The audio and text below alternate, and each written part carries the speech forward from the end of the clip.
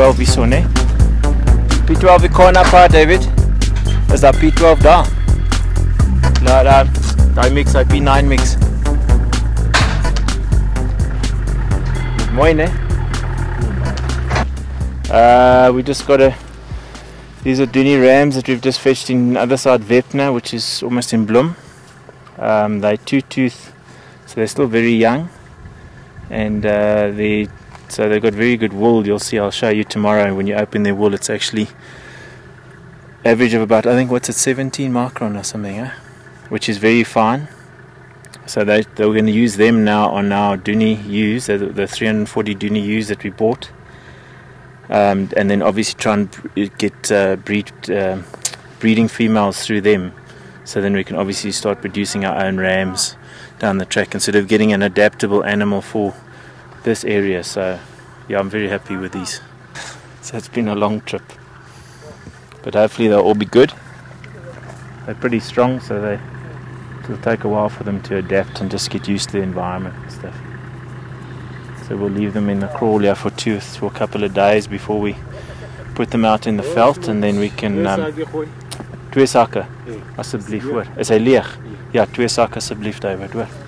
I'll just dose them and then inoculate them with pulpy kidney, which we'll do tomorrow. It's something that the sheep get when there's a change in environment, change in food or whatever happens. Then they actually can easily die. The kidney, when they die, the kidney actually becomes like mush.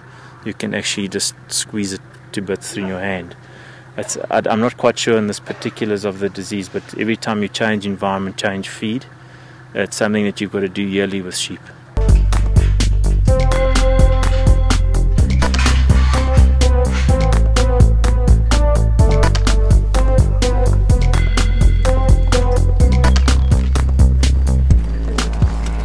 Tale boy, please. Boy, I'm saying. Hey, boy. Dan is hy breek. Dan is hy skeer en dan haal hulle hom uitjies en gooi hom weg.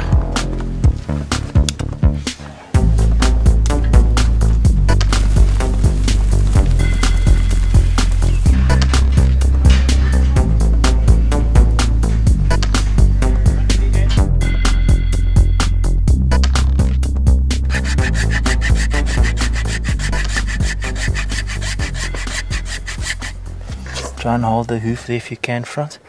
You can trim it for me. Thank you. Hou daai voet laat Frans kan vashou, man. So we're trimming the hooves. Yeah, this is an outgrown hoof. Often happens where they in a muddy environment where there's not sufficient stones to wear down the hoof, or it could be a mineral imbalance.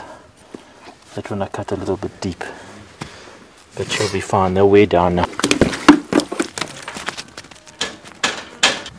She'll recover in about a day or so, then she'll be fine. Then because now she's used to walking on the back of like the hocks here, so now at least she can walk normally.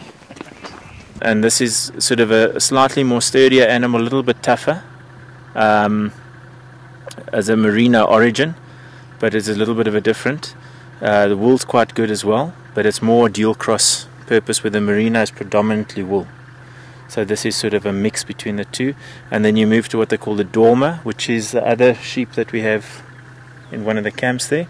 Shorter wool, but then that is more sort of 65-70% meat versus wool. This is more, you can see it, if they look at those animals, it's more a 50-50. So you're looking for good body conformation. In other words, you're looking for a good hind quarter, good length, and then good depth in the chest area. So from the top of the back to the chest.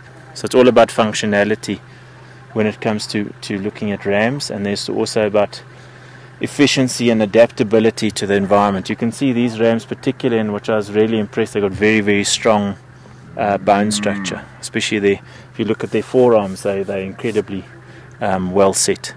So it means they'll climb well, they'll handle rocky terrain,